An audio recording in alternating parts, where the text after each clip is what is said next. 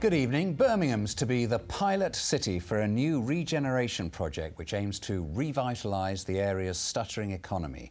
New jobs, new business and new growth are the aim in a city which has some of the country's worst unemployment and deprivation. Business leaders here asked to be chosen for the pilot, which is the brainchild of former Deputy Prime Minister Lord Heseltine.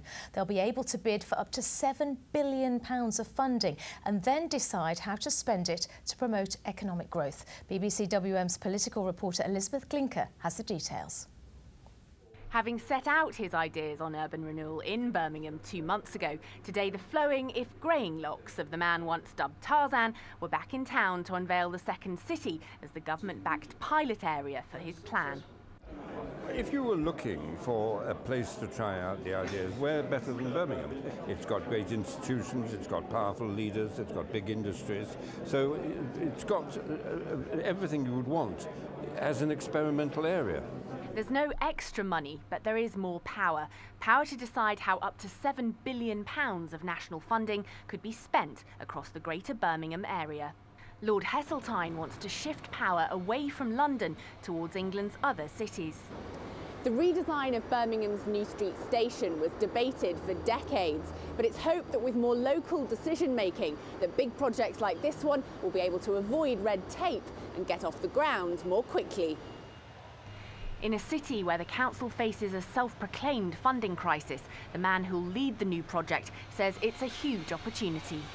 Well, the physical thing that we're going to see is that more power and money will actually be available locally to spend on the things that we think are really going to generate the economic growth and jobs that we need so much. In the future, Lord Heseltine's plans could go much further, including the creation of a cabinet minister for Birmingham, the scrapping of district councils and an official role for chambers of commerce. In the meantime, the former Deputy Prime Minister hopes he's launching a quiet revolution. The one thing one mustn't do is to overstate this as some great new initiative that's going to dramatically change tomorrow. But what it could do is to give us a very big competitive thrust in building on the strengths of local areas, rather than waiting for civil servants in London to tell them how they should behave. The Birmingham experiment will now be watched closely by England's other cities. Elizabeth Glinker, BBC Midlands Today. With us now is Andy Street, who's the Managing Director of John Lewis, also Chair of the Greater Birmingham and Solihull Local Enterprise Partnership. Thanks for joining us this evening. Thank you. This sounds very promising. Will it create new business, new jobs? We hope so. We can't be certain yet, but what we can be certain of today is that many other cities might have wanted to be pilot, but we saw the opportunity, saw the import of this and said we want to get in there and make sure the Prime Minister gave us the opportunity to prove just what we can do. Well, you're getting £7 billion or up to £7 billion, so surely you've got to be creating new business and new jobs. We're not getting a single penny yet, and I hope that doesn't sound negative. All we've got today is the opportunity to bid for that after this piece of work is completed in 3 months' time. So I just want to manage expectations there. Well, all right. So what tack are you going to go on then? What we're going to go on is the basis that if we were to control that funding, rather than it be controlled by Whitehall departments, the businesses locally, politicians locally are much more likely to know what's for the good of the region. And if we look at the sort of images behind Elizabeth's report, they are of New Street Station redevelopment. That's been about public sector and private sector working together. We think we can have more things like that. It's quite unusual, quite strange, quite radical really to have unelected people making those sort of decisions, isn't it? Well, let's be clear, the elected leaders of the 9 local authorities that make up the LEP, they are all part of this, so that's where the democratic piece comes, and they're actually saying, let's work with businesses, because they recognise that businesses do have a different thing to contribute. OK, well, if you were sitting in that same chair a year from now, what would you count as being successful?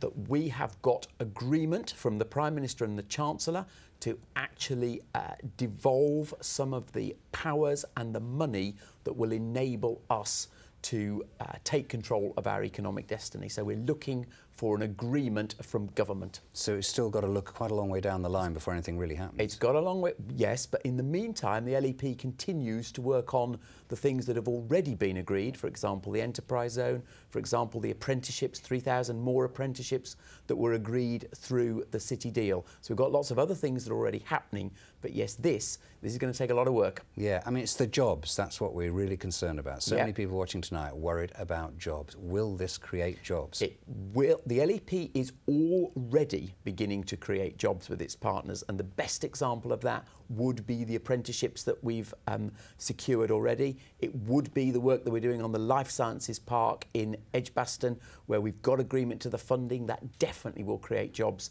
and in time, this work with Lord Heseltine will also create jobs. Andy Street, thank you. Thank you. Well, it seems that the boost to the region's economy we've just been hearing about can't come soon enough. A new report from Birmingham's Chamber of Commerce today shows a dip in the fortunes of manufacturing in the region. In the last quarter, there was a slump in the number of firms reporting increased orders, sales and exports. There was better news, though, for service industries, as our business correspondent Peter Plisner reports. Busy and getting busier, this Birmingham firm, which makes machine tools, is bucking the Midlands trend, with order books continuing to rise and at a rapid pace. This one's on commissioning and will ship to Santa Cruz at the end of next week. But bosses here say it's only happening because of growth abroad. Europe is flat, the UK follows it, and it's the developing markets around the world, developing manufacturing markets, that are busy. But it's not the same picture everywhere. Many Midlands manufacturers say the trading environment has got much tougher and has slowed significantly. And confidence in 2013 is down, and that's not good for growth or job creation. The latest survey from the Birmingham Chamber of Commerce shows order books declining, with the number of companies reporting increased UK sales down from 37% to 33%, and growth in exports falling from 45% to 37%.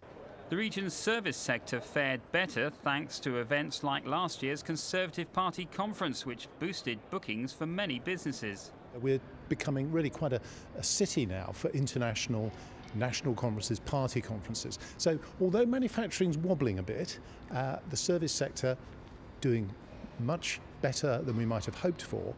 Elsewhere in the region, prospects for 2013 are better. This is the Jaguar Land Rover engine plant taking shape at the I-54 site near Wolverhampton.